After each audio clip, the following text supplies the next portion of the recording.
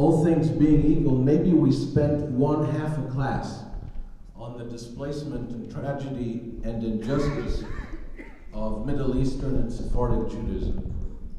And therefore, the day of commemoration instituted by the Knesset, the Israeli parliament, a couple of years ago, according to which every year on November 30th, one day after the day in which we celebrate the UN partition plan that gave international legitimacy to the State of Israel, on November 29, 1947, is a day in which we take a breath and remember the plight of most of us sitting in this room.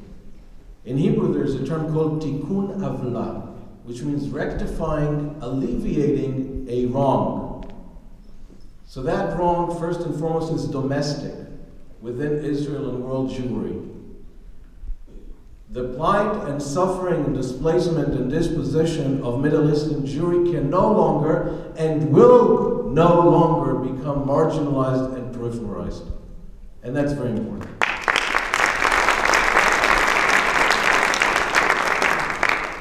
And on the universal, international level, we are a proactive people. We are masters of our own destiny. So we build forward.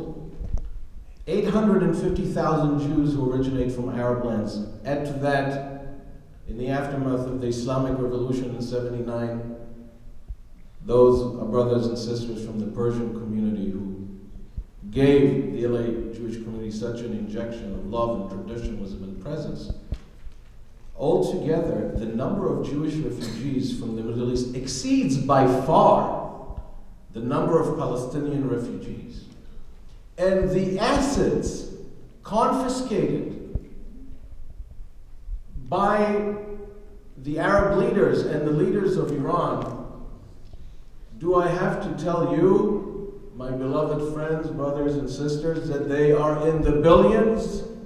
Homes, businesses, exceed by far the monetary and material worth of the homes and businesses and possessions of the Palestinians, many of whom were called upon by their own leaders to leave and come back once the Jewish state is destroyed and the Jews are slaughtered.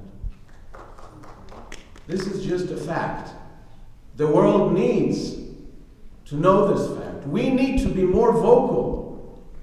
Respectfully, I say to the distinguished Consul General, all of Israeli diplomacy and political elite must be vocal. There cannot be a monetary compensation to the Palestinian refugees without symmetry. It should be taken care of. But beyond the dramatic intensity and pain and even tragedy that we commemorate and remember tonight, I will end. Because, you know, when you give a rabbi 5 minutes, he speaks for 15. By saying the following, that today is also, I dare say, a chag. Today is a day of rejoicing, of celebrating. Because I ask all of you with love to look at where you are today and where your descendants are. And to think about that day you left and how you felt and how you were treated and how little you had. And I want you to embrace all your loved ones and think about the empire that you built. Not only successful businesses, but beautiful families and beautiful communities. And that's the difference between us and, sadly, our Middle Eastern neighbors and the Palestinians. We became masters of our own destiny. They choose to live in victimhood and despair. And we long for that day in which things will change, and our neighbors will also become proactive. I want to conclude by saying that we're reading now in the Torah.